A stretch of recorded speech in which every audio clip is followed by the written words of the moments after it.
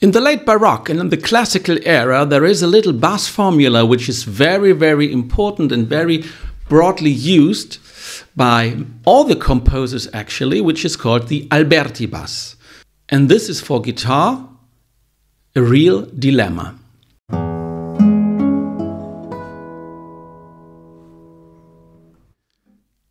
The Alberti-Bass in guitar music unites all the levels, beginners, intermediate, concert virtuosos, because it appears throughout the repertoire of Giuliani and Sor, for example. Now, what is it? It is this little formula. Very often appears in guitar music in G major or in C major, as in this case. It's more famous in piano music. Listen to this.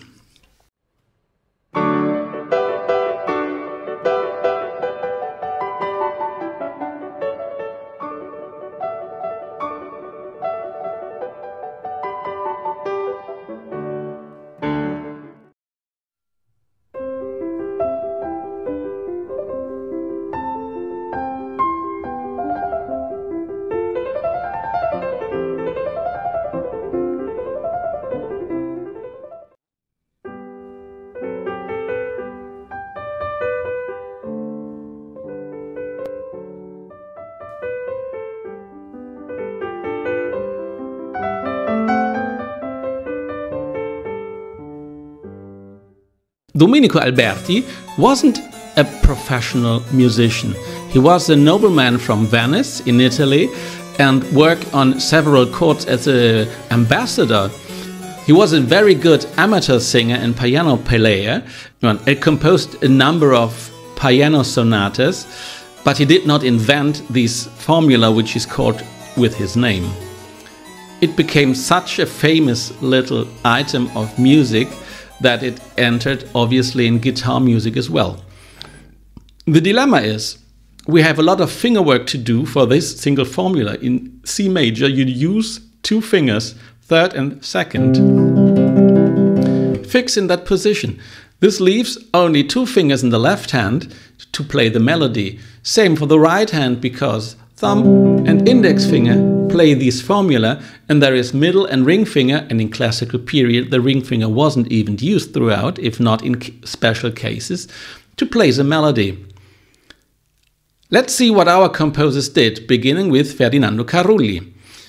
In Carulli's method opus 241 we see the first transformation of this Alberti-Bass. Actually, Carulli eliminates completely the melody, and what remains is an arpeggio, which is very, very famous and typical for Carulli. Listen.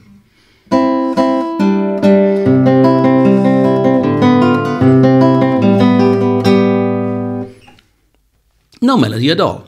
Mauro Giuliani uses all the formula, but as you will listen, the melody is quite simple.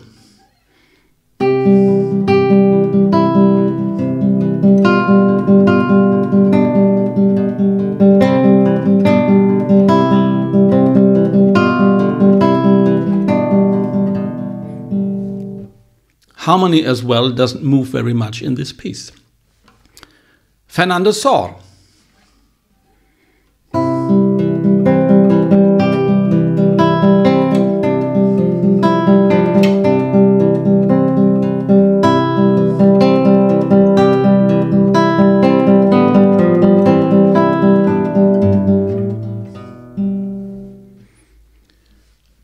Here we have some developments in that bass formula.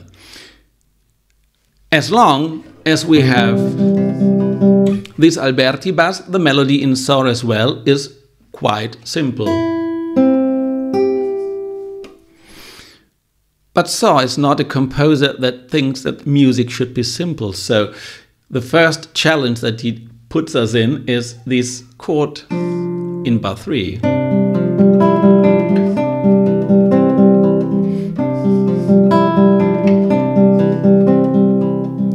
A lot of work for music which has the impression of being very easy, very light, very simple. Then we have another hint in this little piece, what you can do and what the composers in the period did with that Alberti-Bass. In bar 7,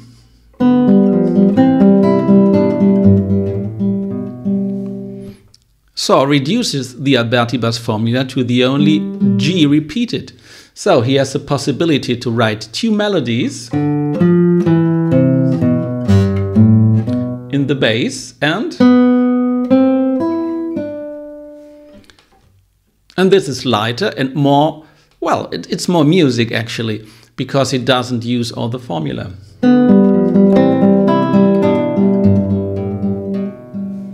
But certainly all the movements derives from the Alberti-Bass. Let's go on.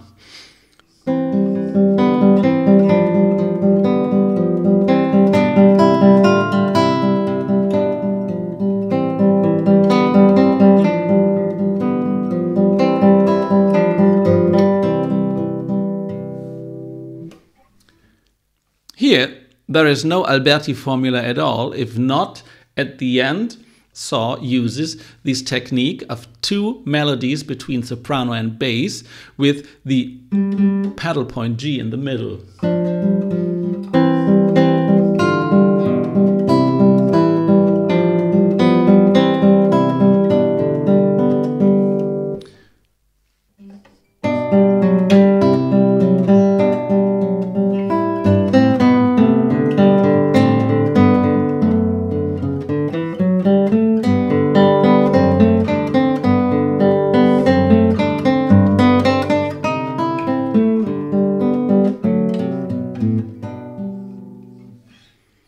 And again, there is no complete Alberti-Bass herein, but anyway, the movement that we remember from the sonatas of Haydn, Mozart and Beethoven still is there. It's the Sor's technique of using two voices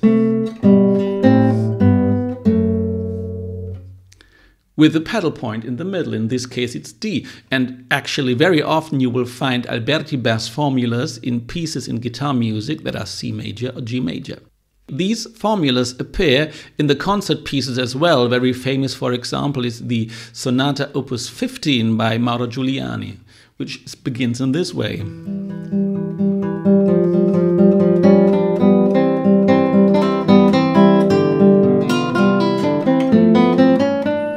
So we have in a very reduced way the Alberti-Bass formula. At the end of the video, I would like to show you a little study by Mauro Giuliani, where you can, in one piece alone, see the evolution, what the Alberti-Bass and these formulas of movement in classical music can do to a piece. It's actually a very, very short study, but it's a sort of theme and variation.